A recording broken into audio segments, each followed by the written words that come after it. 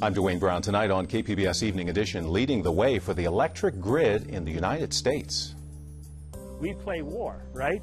And so on the military installation, we can red team and we can basically attack our infrastructure from a cyber point of view. The military mission taking a micro approach to power needs and the private citizens following their marching orders. And when is it too early to get breast cancer treatment? I'm Peggy Pico. Why a new study says surgery for stage 0 breast cancer does not improve survival rates. Then, more than a dozen wildfires continue to burn in California and in the Pacific Northwest. How new San Diego technology could help firefighting efforts. Sunny side up, scrambled or poached, it's going to cost you more for that carton of eggs. What's behind the increase? KPBS Evening Edition starts right now.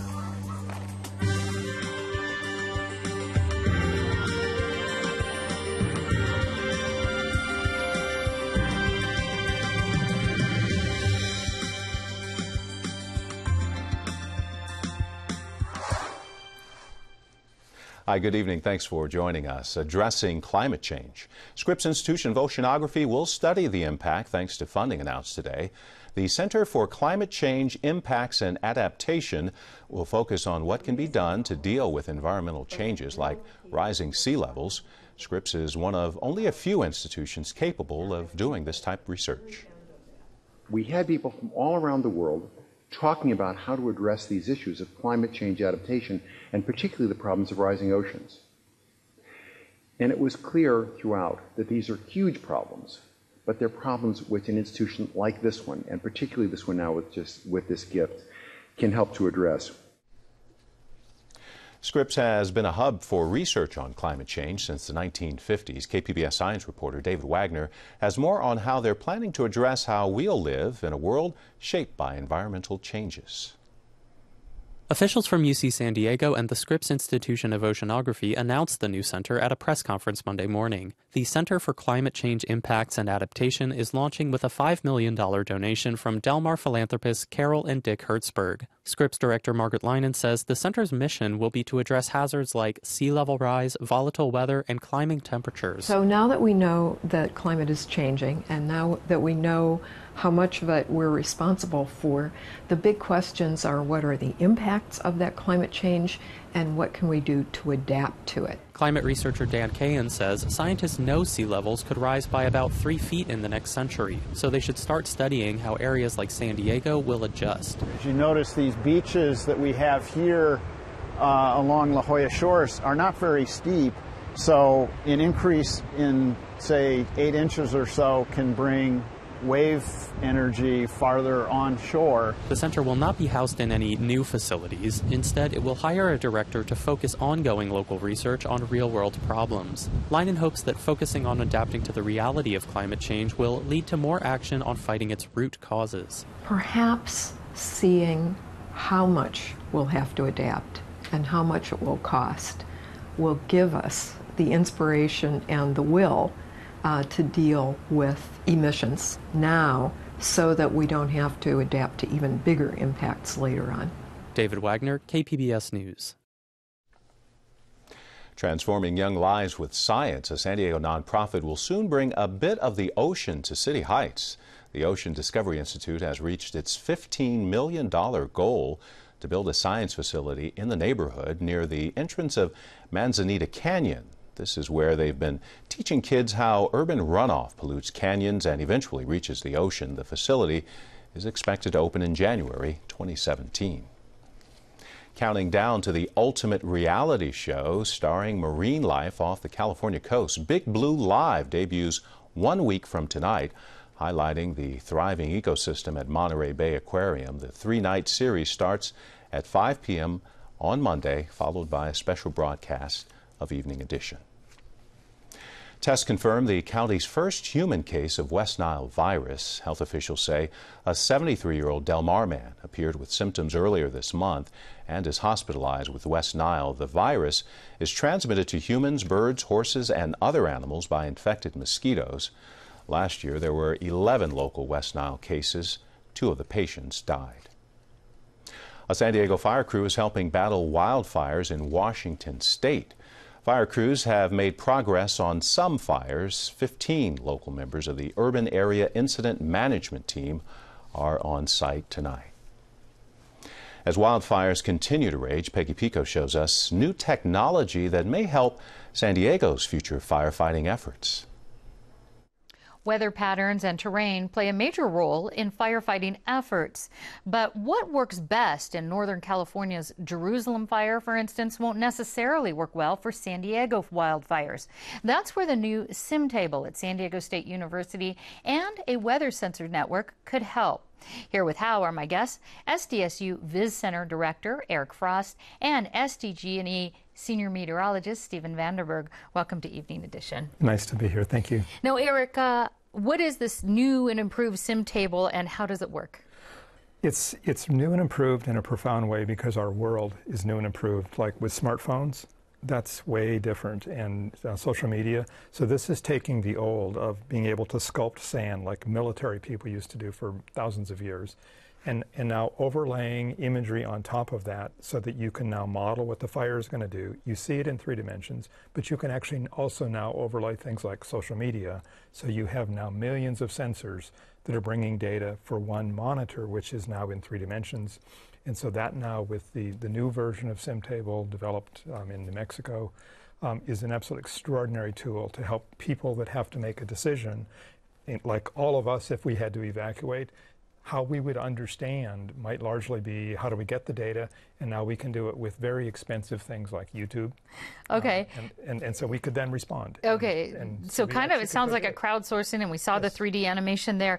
Can firefighters access this right now? It's actually something that the way we're doing it, what we're doing with it right now is understanding how you would use it for evacuations, for protecting firefighters, for putting it into social media, for getting it out of social media. So this absolutely is something that SDG&E could use it, the fire department could use it, CAL FIRE could use it. But So it's available. It's available, and it's bringing together things that are also available to them, like social media. But do they use it? And they're just starting to do that. We'll come back to that access question, but I want to get to Steve first because there's a wildfire weather sensor network that was set up last year in San Diego's back county. What are these sensors and what do they measure? Well, the sensors you're talking about is our network of 170 plus weather stations. We actually started that process 5-6 years ago. And what those are is a collection of weather stations that give us readings on wind speed, wind direction, temperature, humidity, and they send that data back to us and the public and the fire agencies and the weather service every 10 minutes. And not only that, but these weather stations that are out there are calibrated annually, so we know that the data is good and we can rely on that data. And it's accurate. Something else you also developed is a category system for Santa Ana events, which we know fuels fires, especially here in the fall. So how is that information shared with other agencies, including the SIM table? So the Santa Ana Wildfire Threat Index is available through santaanawildfirethreat.com. Not only that, but the county through their SD emergency app pushes that information out, and basically what that is a decision support tool that's available to everyone in this county, including first responders and the public, that tells them what's the potential for large fires with the Santa Ana, and it does so by rating each event just like hurricanes get rated. So hurricane is a Cat 1 through Cat 5. This gets rated on a scale from marginal to extreme, and when you start getting into those high and extreme ratings, that's when we're talking about the potential for events like October 2007 or October 2003. How is this information, I'll start with you, Eric, how is this information shared, or is it shared between the two groups and other agencies gathering this type of information that would be helpful for firefighters and for people just living here? In a sense, the time of being here at KPBS is remarkable in that sense, is that you are a forcing factor to have a lot of things take place. So they have data, we have a device. You could put them together, and then we're both sharing it out because our goal for both groups is how do you actually protect and help the people of the region. And what KPBS championed in an extraordinary way in the 2007 fires was the crossing the border. Sure. And so what could be done with these data sets and what their data set does in a remarkable way. It also has information from south of the border. Right. So we'll have to end on this, but will you be using this in working with, let's say, SimTable or other organizations like SDSU's Viz Center? Well, all of that data that we've generated, which I only briefly touched on here, we frequently share with folks like Eric so that we can take these tools to the next level. All right, so much more to learn about as things come up. Steve Vanderberg and Eric Frost, thank you so much. Thank you very, very much. Scrambling on Wall Street, a volatile day for investors as stocks slump. The Dow plunged by more than 1,000 points at the start of trading.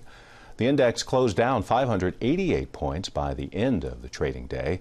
The slump is part of a global wave of selling, triggered by increased signs of an economic slowdown in China. This is a sell-off that's pretty much made in China. It's a reaction to great uncertainty about the direction of the Chinese economy and whether the Chinese authorities have a handle on how to manage their economy. Coming up on the PBS NewsHour, experts offer a perspective on what this volatility means. That starts at 7 tonight, right here on KPBS.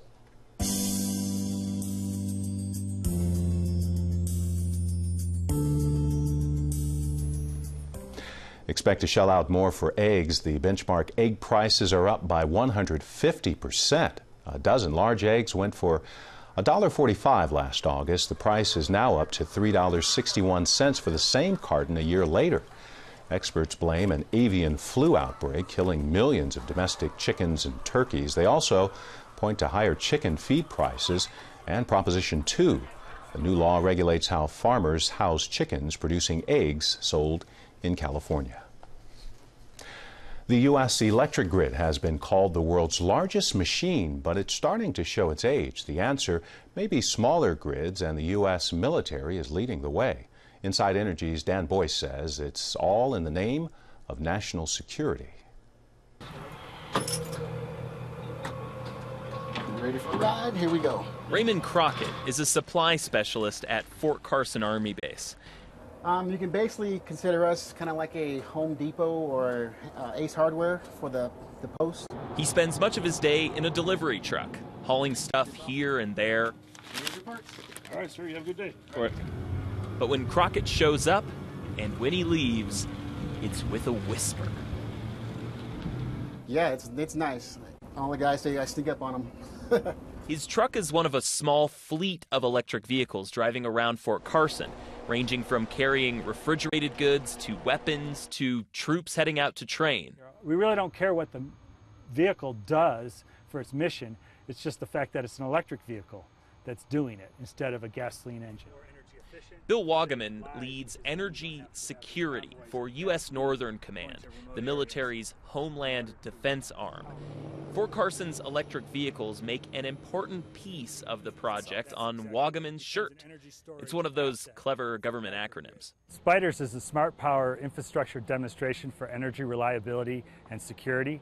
Let's just stay with calling it SPIDERS. Fort Carson is hooked up to the same electricity grid we all use, which is reliable the vast majority of the time. But Vince Guthrie, the base's utility manager, says independence has its advantages. If we ever run into that crisis someday where we have a long-term electric outage, a Hurricane Katrina, some type of disaster, a terrorist event. If something like that happens, SPIDERS allows Fort Carson to run on its own power generated on site. From these solar panels, diesel generators, and the electric trucks. In an emergency, the trucks can plug in and act as storage batteries for the electricity generated. Fort Carson is like a small village with houses and schools, but of the 95 buildings here, Wagaman says SPIDERS only really needs to be concerned with powering a few. They really only have 3 that we absolutely have to maintain the power to in order to do the mission. Like the data center and the headquarters command post. All of this helps with the security at this military base, makes the power here more reliable, but the suite of technologies being developed here could one day be implemented in all kinds of other sectors. And it already is. Some hospitals, jails, and universities have microgrids. Usually, though, they rely on diesel generators. Fuel tankers have been anchored offshore in New York Harbor, waiting for the ports to open. Residents of hard-hit areas in New York and New Jersey have been suffering through major gas shortages. During Superstorm Sandy, diesel shortages racked the East Coast. Wagaman says generators failed in multiple hospitals from overuse. Renewables and batteries could make these microgrids more reliable. The military is an important testing ground for making sure these systems work. We play war, right? And so on the military installation, we can red team and we can basically attack our infrastructure from a cyber point of view. We have to pilot these things so we realize what the potential is in the future. So you can have some lessons learned, and you can help drive those markets, because a lot of these companies are still evolving their technologies. This would be known as a utility scale microgrid. Some entrepreneurs, though, are trying to get ahead of the markets. We're heading north out of the Fort Collins, Loveland, Greeley area. Craig Harrison works in real estate. And out in an empty square mile of northern Colorado pasture, next to a 30,000-acre bison ranch, Here we are. He has a vision, the Niobrara Energy Park. The world's largest planned microgrid. Because while this may seem like we're out in the middle of nowhere, Yet you're in the middle of everywhere when it comes to the infrastructure. Harrison's square mile sits at the intersection of major electric transmission, natural gas pipelines, and one of the largest fiber optic hubs in the country. He wants to pool those resources and combine them with renewables on site. And then create secure power for mission critical items like data centers or military facilities that could be within this secure area. He's trying to court the big guys, the Googles or the Apples, to come in and build. And he hopes to convince them his microgrid could be cheaper than buying the expensive diesel generators data centers normally rely on.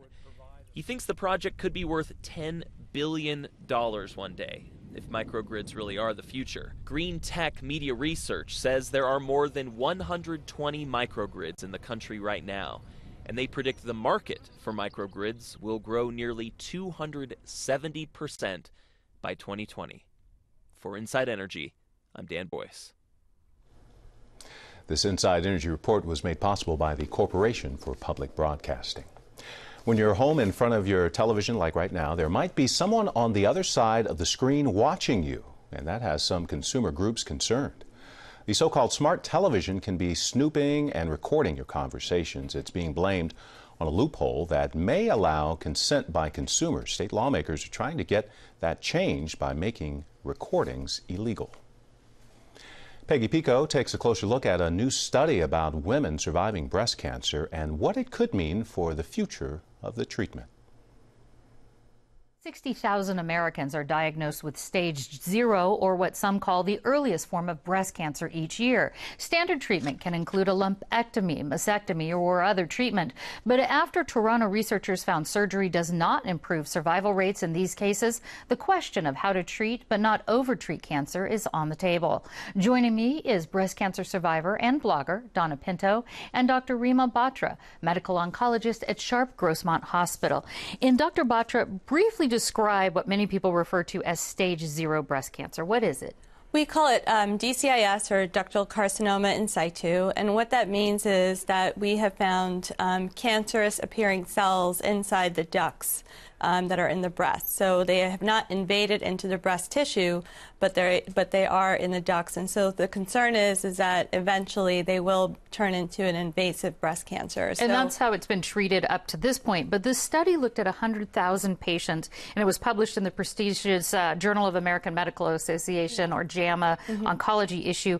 So will this study, do you think, stop surgeries or the current standard treatment in dealing with DCIS? I don't think the standard of care is going to change based on this study, because this unfortunately wasn't a randomized controlled trial that was looking at prospective data, and that's usually when we hold ourselves back and say, okay, let's change the standard of practice now. But I do think this is going to fuel studies going forward. So the studies, just to be clear, looked at actually patient records of 100,000 people over 20 years, but nothing of the actual patients as they were undergoing treatment? No. I see. Now, Donna, you were diagnosed with DCIS in 2010. How were you treated? So I had surgery which diagnosed the DCIS. It was called a wide excision, which I didn't even know at the time was really the same as a lumpectomy. So at that point, I had a positive margin and was advised to have a mastectomy or a partial mastectomy plus 7 weeks of daily radiation.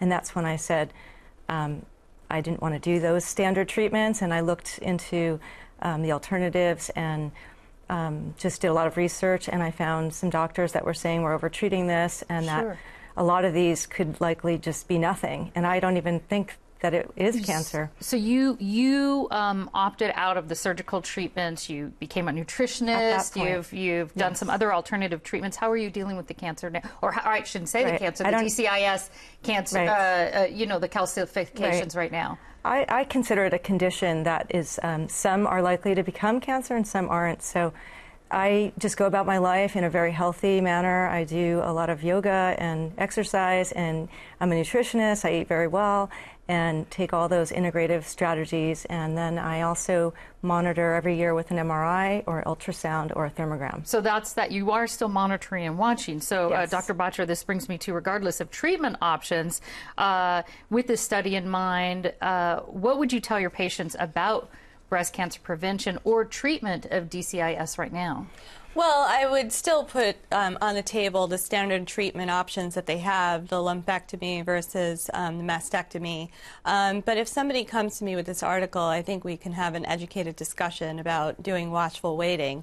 The study did point out patients who are higher risk for invasive cancer, and those patients, I probably would not go along with a plan like Donna's, but I think, you know, we can always talk about doing watchful waiting in a certain subset of patients. And Donna, that brings me to one of your blog points out that not a whole lot of people were aware of DCIS. Again, thinking of this article now, and it's out on the table here, how do you think people should educate themselves about what it is and the options? Because there are those people who may have be at a higher risk of it turning into cancer. Well, I think anyone that has a mammogram needs to be aware of DCIS as a possibility, because so many people are diagnosed through mammography. It doesn't show as a lump. You don't feel anything. You're asymptomatic. Most women are healthy. So they need to be educated on what DCIS is rather than be shocked and then thrown into these treatment choices and not have, you know, the knowledge. So my blog, DCIS 411, really kind of shares that information plus resources so that women can know that they have options, and that there is this alternative thought process about active surveillance. Sure, some like you say, some thought process and going into it. And we have to end very quickly on this, Dr. Batra. What would you like to see happen? Would you like to see another study, and will this change your practice? I definitely think we need to do another study. I think it hasn't been a secret that we're overtreating this disease, and so I think we do need a prospective trial. And I do know that there are some things that are in the works now. So hopefully in the next few years we'll see some new data that can help us change our practice. All right, Dr. Rima Batra and Donna Pinto, thank you so much. Thank you. Thanks a lot. I'm Judy Woodruff. On the next News Hour, we return to New Orleans for a week-long series, Katrina 10 Years Later. That's Monday on the PBS News Hour.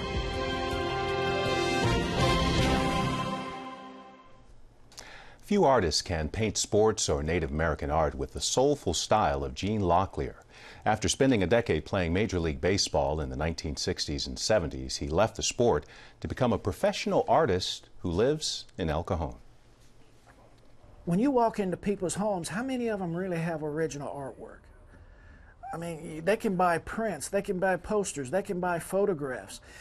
They can buy a lot of things that's a lot cheaper than original artwork. At 66 years old, Gene Locklear is still competing to be the best and feeling the changes of life along the way. I used to work 12 hours a day. At my age now, I just cannot do that because of my eyes and arthritis and all the other things that hit us when we get in the 60s. But his creative juices are still flowing, from colorful Native American abstracts and portraits to very detailed paintings of sports figures commissioned by the NFL, PGA, even the White House. His latest work captures Mr. Padre, the late Tony Gwynn finishing a perfect swing, something Locklear strived for when he played for the San Diego team back in the 1970s. This is the best shot that I've ever found of him, as far as to end up with a great painting, because also the lighting. If you look at the lighting is great, or lighting is very important when you're doing a piece of art, especially in sports, because it gives you that three-dimensional effect. His first piece of art sold for $5. Today, Locklear's commissioned work sells for between $5,000 and $20,000 a piece. Locklear broke down racial barriers by becoming the first member of the Lumbee tribe from North Carolina to play professional sports. He spent 10 years in Major League Baseball, playing outfielder for the Cincinnati Reds, the Padres, and New York Yankees. San Diego bracing for another heat wave later in the week. A few more days of mild weather, though, along the coast. Temperatures in the 80s. Possible showers tomorrow in the inland valleys with 90s there. 80s expected with plenty of sun in the mountains and more showers possible, even with lightning in the desert. Triple-digit temperatures. Here's a look at what we're working on for tomorrow in the KPBS newsroom. On Midday Edition at noon, a revealing study about the sex trade in northern Mexico that finds the youngest workers are the most exploited. That's tomorrow on KPBS Radio. You can find tonight's stories on our website, kpbs.org/evening edition. Thanks for joining us. You have a great night.